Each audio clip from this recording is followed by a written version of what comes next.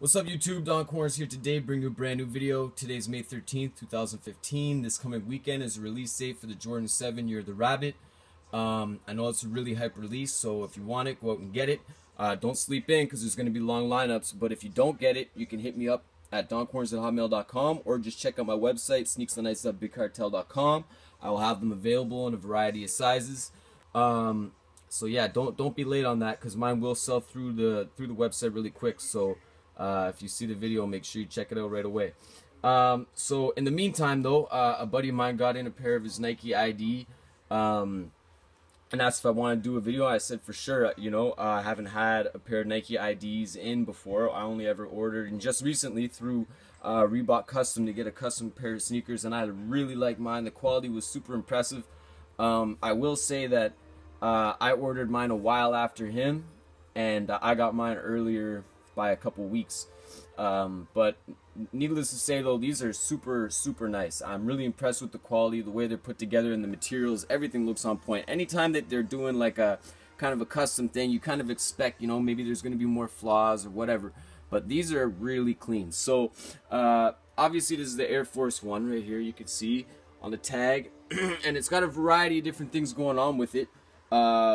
It's obviously got the solid red, which kind of looks a little bit brighter on the camera, but in person it looks almost like it's a red mixed with like a orange or something like that a little bit. It's not a deep red, but it's really a really nice color. So we got the black leather tongue here, as you can see, and then the black laces, the AF1 lace tag, and then we got a speckled midsole, which is pretty cool. I like how he did that. The straight black sole. Got the Nike on the Velcro strap. We got the solid black Nike check. We got Nike Air on the back here.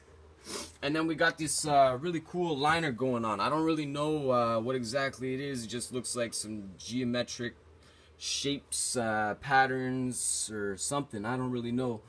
But it looks really cool. All in all, though, the sneaker looks really cool. So I know that he got these for like a special event that's coming up for him and some other people. They ordered all along with them.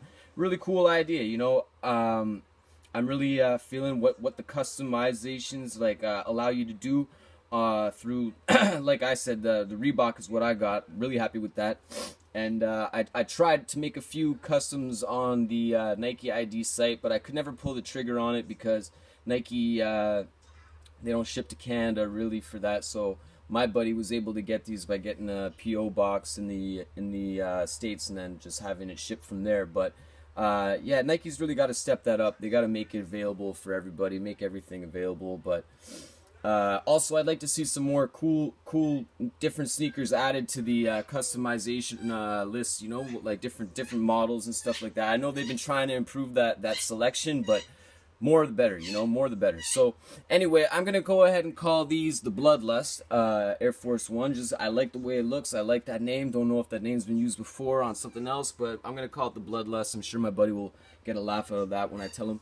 But other than that, this is the sneaker. So like I said, again, May I think it's 15th or 16th, whatever day it is this weekend, Saturday coming up. Make sure you go out and get your Jordan 7 Year of the Rabbit. You won't be disappointed. And like I said, also, if you miss it, hit me up, sneaksonnice@bigcartel.com. You can buy it through the site.